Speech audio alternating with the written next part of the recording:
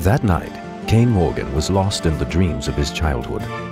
He saw the charred remains of his home. He saw himself standing alone amid the wreckage. His mother and father were nowhere to be found. Kane was very young at the time, so young that he didn't really understand that he lived in a country known as Solskjaer, and that the neighboring country, Aldine, had suddenly become a cruel, aggressive invader. There was one other thing. They had all left for the island. That was all he was able to remember. Pangaria was the largest country in the Western continent. The elders, who at the time were the acting rulers, had abruptly dispatched a group of knights to a place known as the Island of No Return. The young king, a man called Ian, who was known for his fairness and moderate manner, inquired with the elders as to the meaning of such a dispatch, but the elders didn't bother to reply.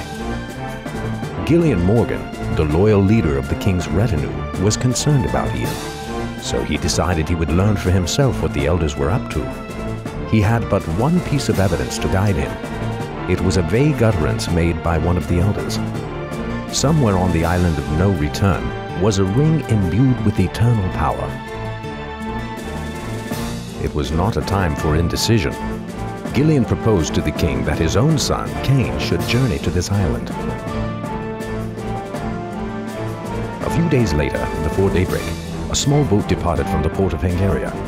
It was a boat secretly obtained by Gillian for one purpose only: to carry his son, Kane, holding in his hand a sealed scroll from King Ian, to the Island of No Return.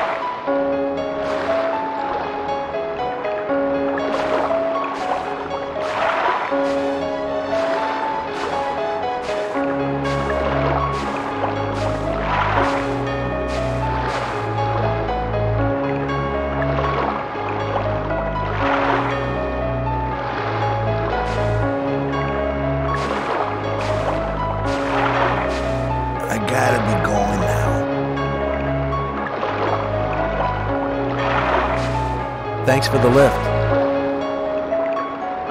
If you're gonna deliver that ladder, you'd be a lot better off doing it before nightfall.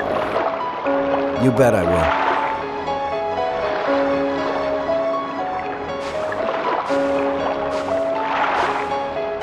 We fishermen usually steer clear of this island. Gotta be hard working for the king, huh? Best of luck to you. Hey, be careful out there.